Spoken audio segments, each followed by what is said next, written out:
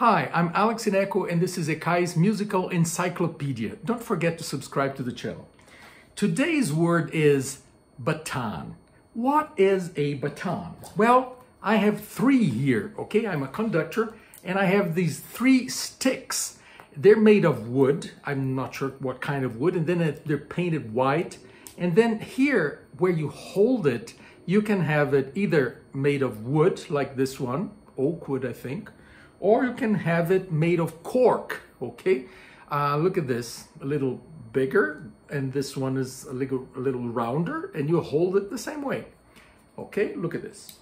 The baton is supposed to serve as an arm extension of the conductor, okay? So that the musicians can see us from farther, okay?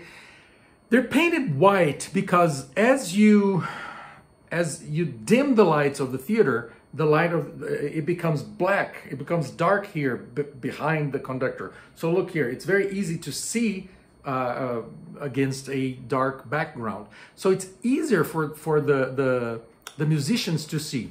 You usually hold the baton with your right hand, and it serves primarily as marking the tempo, to mark the beat. So it's like 1, 2, 1, 2, 1, 2, 3, 1, 2, 3, 1, 2, 3, 4, 1, 2, 3, 4. The 1 is always here lower, okay? The word baton comes from, in French, it means staff, like a huge staff, wooden staff, because originally in the Baroque era, it was a huge staff that they used to mark tempo, to mark the time by banging it on the floor.